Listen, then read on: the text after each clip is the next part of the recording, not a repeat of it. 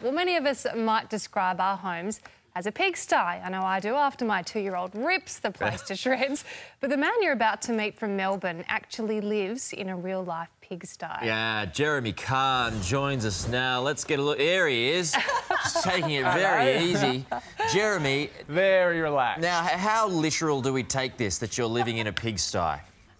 Well, I'm living with pigs more than I'm living like a pig.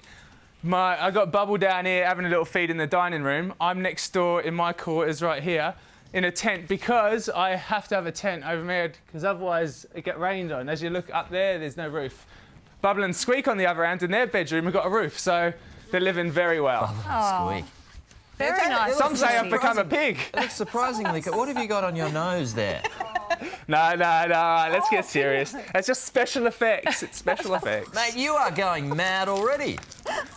I've all gone more sane. I feel like I've found my mind. How long have you been living there with Bubble and Squeak in those conditions?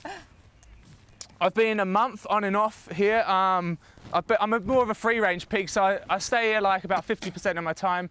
Then when I need a bit of sanity, I go back to my apartment in the city. OK, now let's just back things up here. What are you doing this for?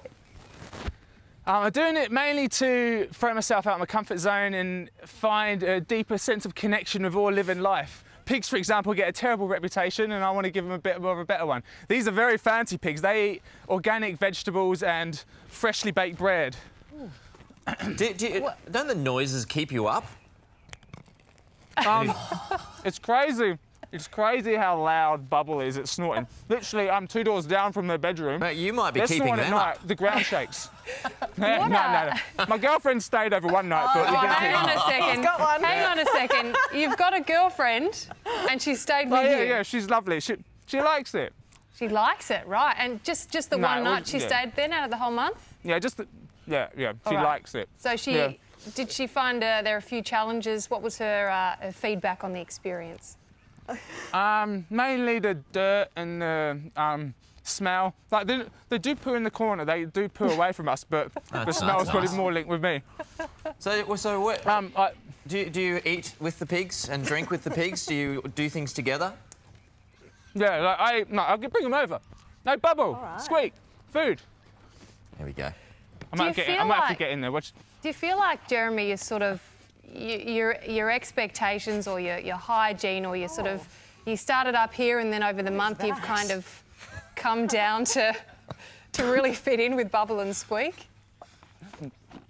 Yeah, well, I've become quite like you can talk to them. I've definitely been talking to them. Right. Sure. And they legit communicate with you. Like they respond to different noises you make. Like if I made a calm sacred sound they calm themselves. And if I'm a bit frantic and yeah. Wow.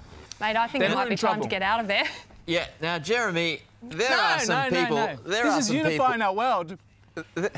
Sorry to interrupt you, but there are some people out there who may think that your cheese has slipped well and truly off your cracker. But I find you the right kind of wacky, my friend. Thank you, Peter. Yeah.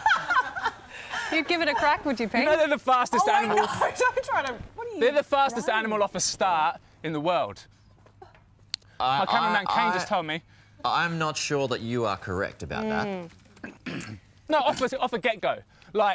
They'll bolt real quickly, so it wasn't bread in my throat. Really hard to speak. What has been the most rewarding moment or thing to come out of this experience, would you say?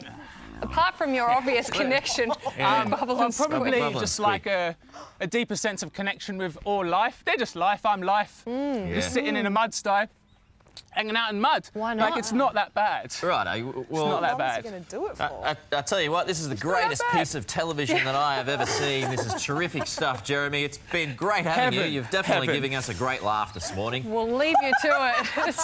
Tell you what. Like a pig in mud, hey? It's better and better. You are just the right kind of wacky. Happy. Good on you, mate. Thank you, Peter.